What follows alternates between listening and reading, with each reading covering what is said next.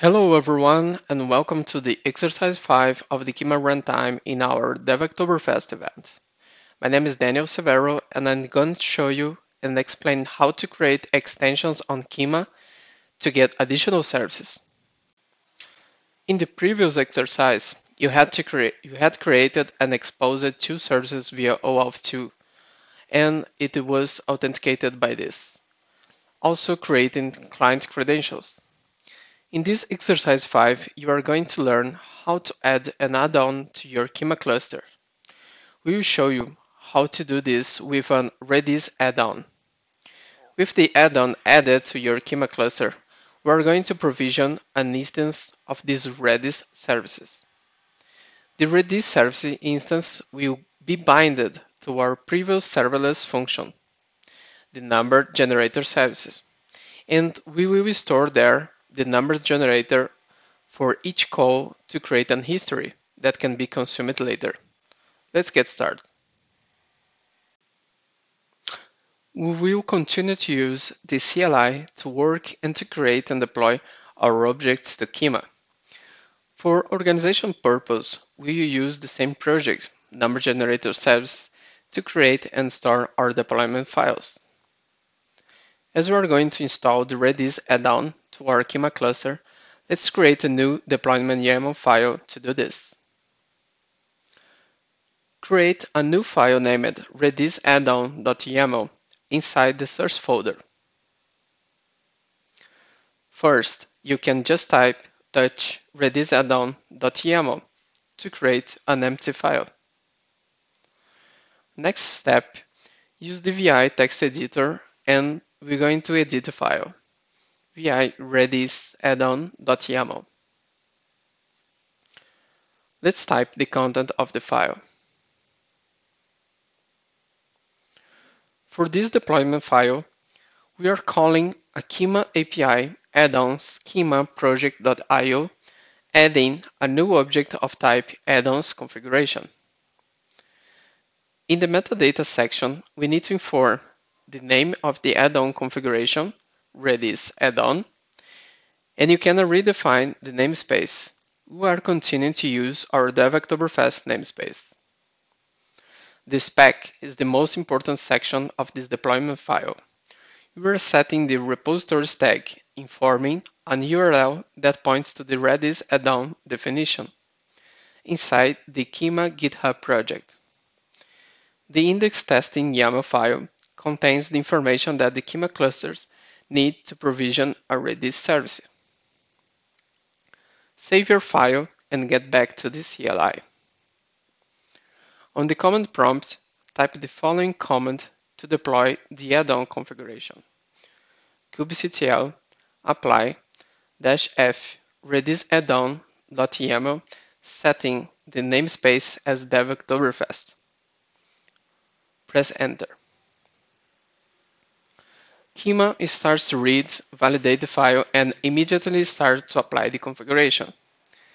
The command line response says that the Redis add-on object has been created. You can check the status of the creation of the add-on running the following command: kubectl get add-ons, the name of the add-on, in this case Redis-add-on, setting the namespace Dev-Oktoberfest with the output format JSON path, parsing for the attribute status.phase. So in this command, we have received the ready as the status phase for the Redis add-on. See, the status returned is ready, and now we can start to create a new instance of the Redis service. Now, go to the Kyma UI console and click on the left side of the menu on the catalog. Then you can access the add-ons tab. Here you can see the Redis add-on already installed on your Kyma cluster. Click on it and let's see what's there. Here you can see a brief description of the add-on and the properties that can be used to instantiate a new one. Let's go back to our CLI and continue to create the instance of the service and then binding to our Lambda servlets. Now, back to the CLI. Let's edit the Redis add-on YAML file created previously, and we will append to the end the creation of a new Redis add-on instance. On the prompt of command, type vi redis add-on YAML file. Go to the end of the file and put your editor and edition modes. Add the 3 dashes that separate the instructions from one object to another, and then type the following information to your file.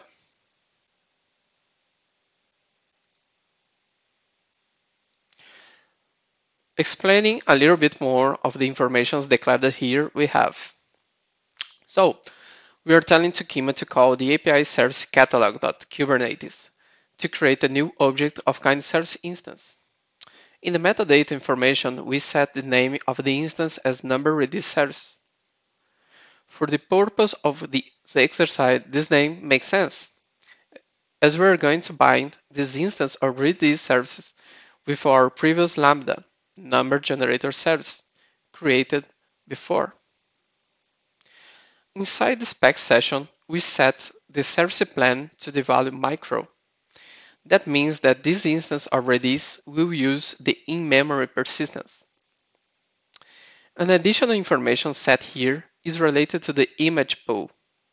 And for that case, the Docker image of the Redis will always be pulled to create the Redis instance.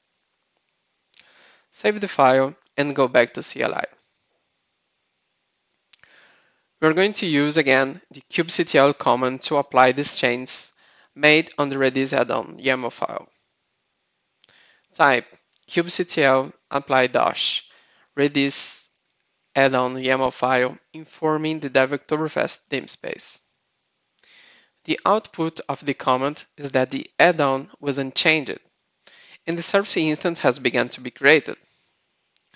We can check the status of the service instance creation. This process can take more time as it needs to be downloading the image and configure everything. Type the following command: kubectl get service instance is that the type of object that we're getting description, the name numbers Redis services, the new Redis services created on the dev.oktoberfest namespace. We need to ask that the output of the description be in the JSON path, and then we can parse the conditions to get the status of the resource created. Type this and press enter. The last condition to the resource status needs to be ready equals true. You see that's not created yet, and it can take some time. Now, let's try again to check the status of the provision again. Now, everything is okay. Done! You have succeeded, and you have created a new Kyma add-on and provisioned a new instance of it. And now, we have created the Redis add-on on the Kyma cluster. We also have created a new instance of Redis as a service on Kyma. To bind any service to another, we need to create a service binding object into Kyma. In this exercise, we will be binding to our Redis service that later will be used to bind our Lambda service. Let's edit the Redis add-on YAML file again. In this file, at the end, we will append the creation of the new service binding object. Type vi redis add-on YAML file. In the editor, we're going to create this object with this specification. Let's check the configuration created here. We are defining a new object of kind service binding, and in his metadata section, we have to define the name of the object. For this exercise, we have set the name to numbers Redis service binding, as it makes reference to our number Redis service. In the spec session, we need to define inside the instance ref tag the name of the Redis service that we have created before, the number Redis service. Save the file and get back to the command line. Use the following command to apply the new configuration to Kyma. kubectl apply -f Redis add-on YAML file, setting the dev-oktoberfest as a namespace. Great! We can check if the service binding were successfully created.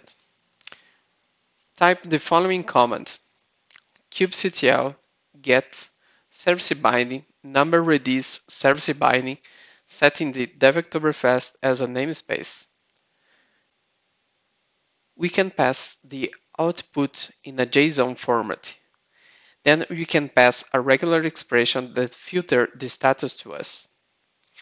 The last condition in the status should be ready equals true. Press enter. And voila, the service binding object is created. As we have created the service binding object that now is really attached to the Redis service instance, now it's time to connect our Lambda service with this Redis service instance. Let's edit the Redis add-on YAML file again, and we will append to the end the creation of new service binding object. Type on the command prompt vi Redis add-on YAML file. Let's create the following configuration at the bottom of this file. Let's get deeper into details of the configuration. We have set in the metadata section the name of numbers Redis binding function, as this object is binding the Redis service instance to one serverless functions that we have created before. The spec.service binding ref and the spec.usedby fields are required. Spec.service binding ref is configured with the name of service binding that you have just created, and spec.usedby is set to the function numbers generator service, our lambda that generates random numbers. The usage by has also the kind property, that in this case is set to the kind serverless function. This combination here will make Kyma define how secrets, the credentials to connect on Redis service, should be injected to your function when creating a service binding. We still have the spec.parameters.envprefix.name. It is optional, but we are adding the prefix as Redis underscore in this exercise. It will add this prefix to all environments variables injected into the secrets and into our serverless functions when we are creating a new service binding. Save the file and get back to the command prompt. Use the following command to apply the new configuration to Kyma.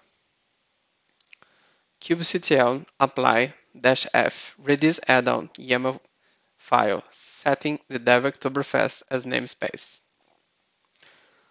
Let's check if the service binding usage was created successfully. The last condition in the service binding usage status should be the states ready equals true. Type the following command: kubectl get service binding usage numbers Redis binding function, setting the dev-oktoberfest as a namespace with the JSON path as the output. Note again, we are using the same regular expression to extract the status of an object being created. Please press enter. You see, everything is okay. You have created the service binding usage object. Now, our number generator service lambda can use and consume the Redis instance. In the command line, we can also extract the secret credentials that were generated by the service binding. Type the following command in the prompt: kubectl get secret numbers Redis service binding. In this case, we are going to put the output using Go template, in using a regular expression that can parse the output, decoding the credential using base64 decode command. Press enter. Here it is. These are the credentials created to this service binding. Let's see in the Kyma UI console how everything is configured now.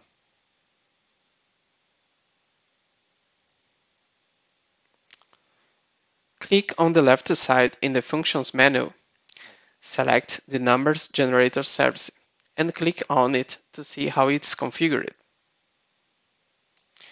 At the bottom of the function definition, you can see that Kyma has injected the secret credentials to the Lambda functions. There are three variables: Redis hosts, Redis port, and Redis password.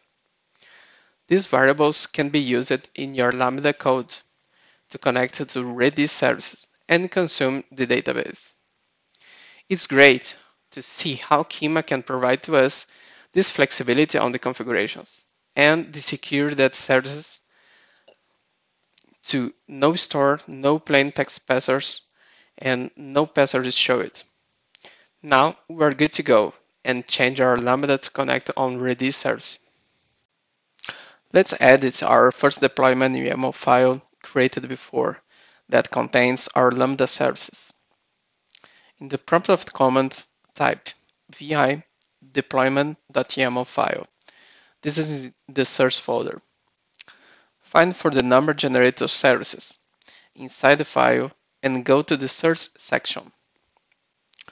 Let's add to the beginning of the code the variable client that requires the Redis dependency. With this code, Redis are going to create the client object to connect on our Redis service instance. Type the following: const client equals redis.createClient. With this, we will pass some parameters: host, port, and password. This is the code that will guarantee the service to connect on our Redis database. Note that we are using the environment variables that were injected by the service binding object created previously. Redis is a key value database, so go to the end of the function. And now that we have the connection, let's add the last generated numbers to the Redis database. Declare the following: we are going to use a key with a random just date in a ISO string format. Declare key equals new date dot to ISO string. So let's set the first value into this Redis database. We are using as a key, just for example purpose, the current date in an ISO format. When the key value is inserted on Redis, we are just simply logging the result of the insertion.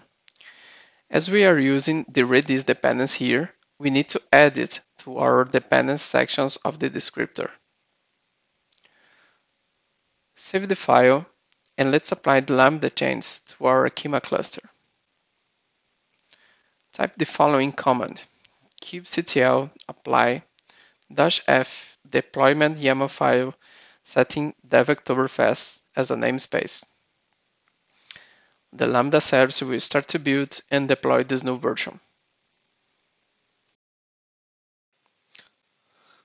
While the Lambda is being deployed, let's ensure that we can easily test that our Redis is being populated. Let's create a new Lambda function that just returns all the content of the Redis service instance. Edit your deployment YAML file in the source folder and let's write the following code. At the end of the file, add those 3 dashes to separate those functions. You can see here that you are creating a new Lambda services with the name number history service that will be created on the same dev.oktoberfest namespace. You are setting some labels and selectors here, and you are adding to this a dependence library named IO Redis that will scan our data inside the Redis instance. In the source code, we can see the same process to connect on Redis instance using the environment variables provided by the injection of the service binding usage, Redis port, Redis host, and Redis password. When you create a new object named Redis using IO Redis library, we can connect on our instance and then we can use the redis.keys to retrieve all keys that are stored on our Redis instance. And to show the values, we can just use redis mget command passing the whole keys that were retrieved. This is not an example for production, but for the purpose of this exercise, it will work. We will show and return at the end the whole files in the content of our Redis instance. Let's save the file and apply this new service to Kyma. Use the kubectl apply-f deployment YAML file setting dev.oktoberfest in the namespace. We can see and check if the function was already created using the command kubectl get function. The name of the function numbers-history-serves setting the dev.oktoberfest as a namespace. Great, it's already created. Our number history service is using the process env properties to connect it on our Redis service instance. But until now, we didn't provide this bind to the number history service yet. Let's create this binding in the same way as we did before for the number generator. Open and edit the file redis addon.yaml. Put it on edit mode and go to the end. Add the 3 dashes as separator, following with the service binding usage new object.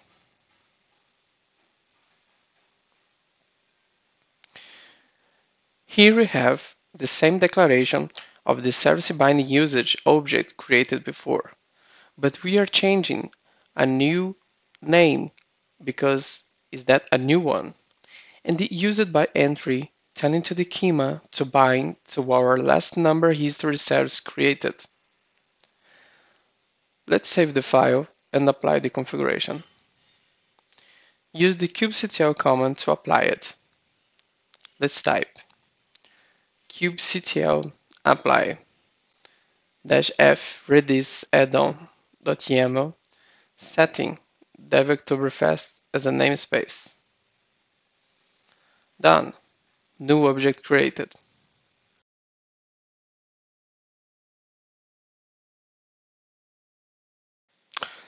Now the function is created, it is bound, but not exposed yet.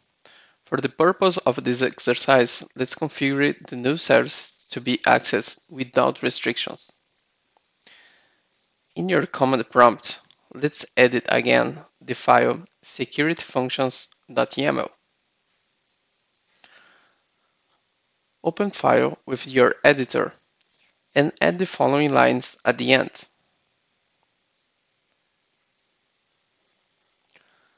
With this configuration, we are exposing the service with the name number history service with no handlers, allowing any GET HTTP connection.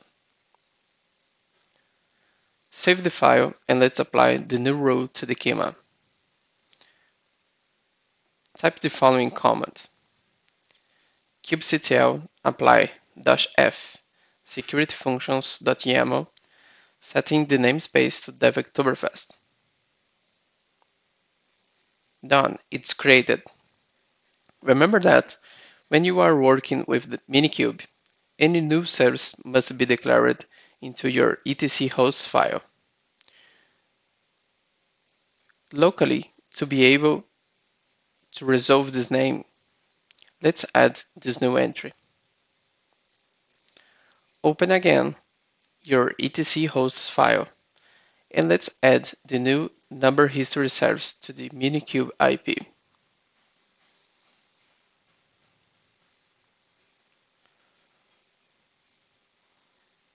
Save the file and let's test it using curl command.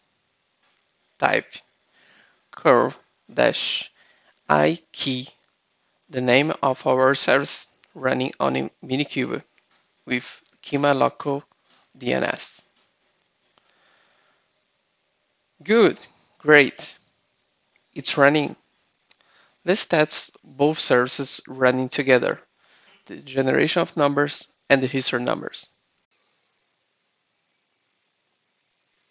Hi, now that everything was created, our services, our Redis instance, our service bindings, our Lambda to generate the history, let's try to test everything together. Let's open our web app microservice number generator and let's generate some numbers. Click on the button sometimes. Now, in the other browser, let's open our new history service and see if it's returning the generated number as a history. Great, it's running okay. Awesome. Click one more time and compare if the last number generator are being shown. Let's refresh our history service. Great! Congratulations, you have succeeded to the end of our exercise 5. Thank you for joining us in the Oktoberfest and thanks for practice our exercise 5. You can reach out to us with your questions or any problem that you have executing the exercises. Go to our repository of the event and create a new issue. Stay in touch.